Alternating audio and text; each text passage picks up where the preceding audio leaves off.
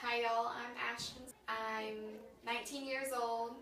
I was a graduate of Barbizon in 2010.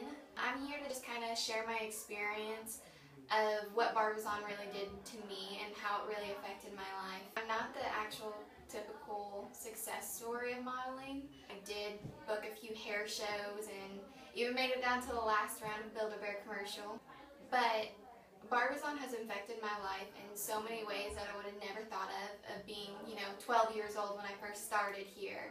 It affected me in school, such as, speeches were not hard for me at all. The hard part was writing the speech. The easy part was delivering it. And I never really thought, some people really do struggle with that.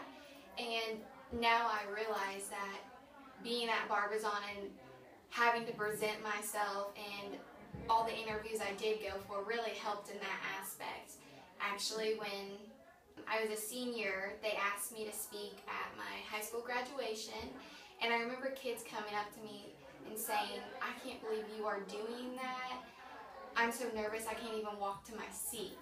But it didn't really bother me to speak because I had done it before, and it's just not something that I was scared about.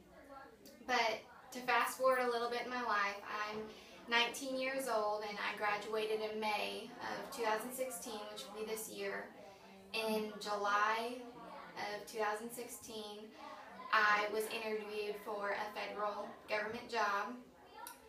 There was 200 or 250 applicants, 60 interviewed, and I was the youngest one of the 60 and I was picked.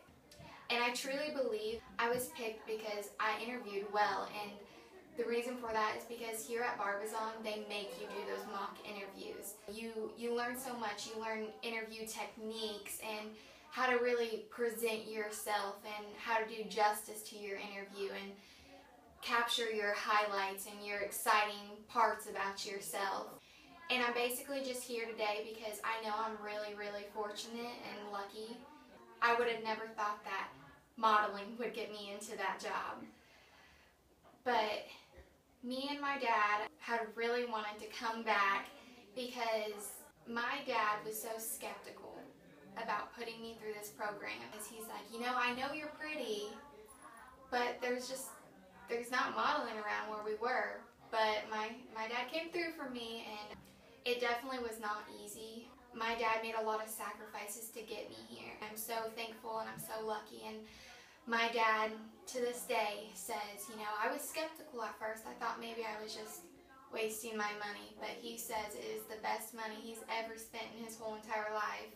He had to give up so much for me to come here, and we're really fortunate to be able to come and share our success story of real life.